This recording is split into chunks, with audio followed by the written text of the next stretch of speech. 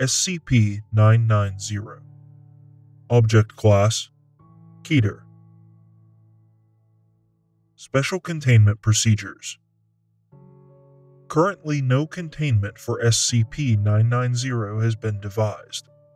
Any personnel with suggestions for the containment of SCP-990 should report to Dr. Any and all ideas are welcome, regardless of who suggests them. Description: SCP-990 is generally a human male dressed in a Cold War-era business suit who appears to Foundation personnel through dreams. Thus far, no Foundation personnel have encountered SCP-990 in the real world. If he corresponds to an actual human being, we have yet to find him. Presently, there have been no reports of SCP-990 appearing to non-Foundation personnel. SCP-990 has been appearing to Foundation personnel since data expunged. SCP-990's existence came to light when several agents discussed having dreams involving a similar individual. Numerous other agents reported dream sightings of an individual matching the description of SCP-990. The phenomenon did not officially receive SCP classification until the aftermath of Event 990-07. Event Log 990-07.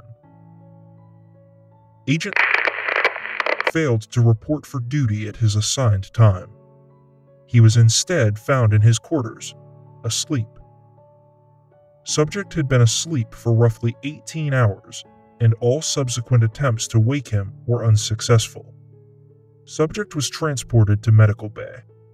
After over 40 hours of sleep, Subject awakened in a highly agitated state.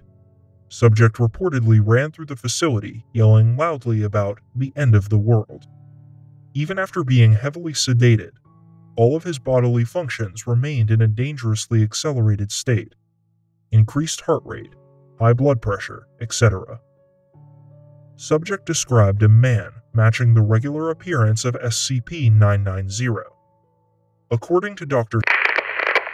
report, Agent described with great detail a series of events that would lead to several tactical nuclear missiles being launched into mid-Europe and Eastern Asia, ultimately resulting in the extermination of nearly 98% of the human race and the total collapse of human society.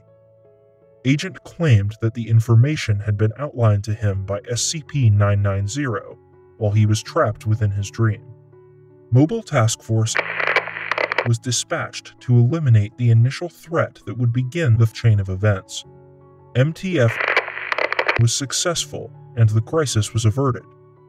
Agent, however, did not survive his ordeal and died of shock-like symptoms. Since Event 990-07, SCP-990 has appeared to many Foundation personnel and made similar threats. As of yet, no situation on the scale of Event 990-07's has occurred. However, SCP-990 has successfully predicted the deaths of Doctors as well as the destruction of Watch Station Epsilon-38 and data expunged.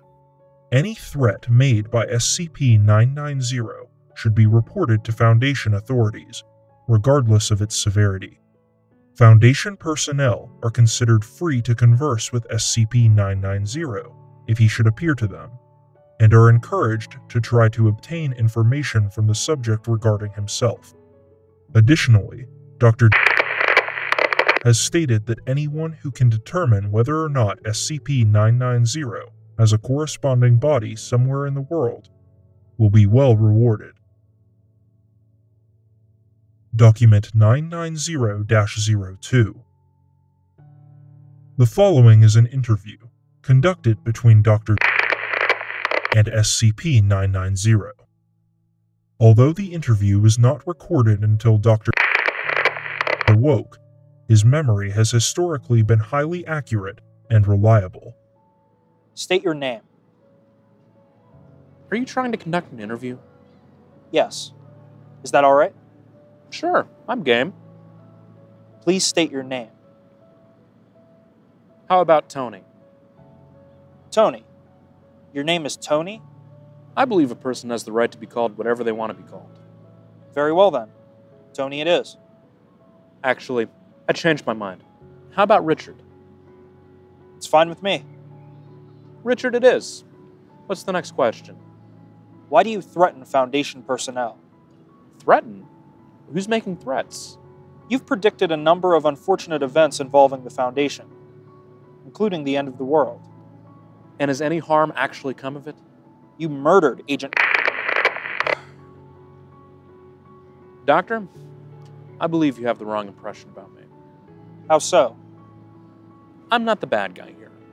I wasn't aware that there was a bad guy involved. Oh, there is. Who? SCP... There is no SCP with that designation, and there won't be for some time. Well, of course not. She hasn't even been born yet, much less classified by your Foundation. Is this another prediction?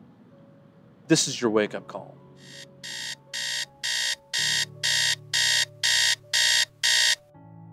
At this point, Dr. was awakened by his alarm clock and proceeded to transcribe the interview.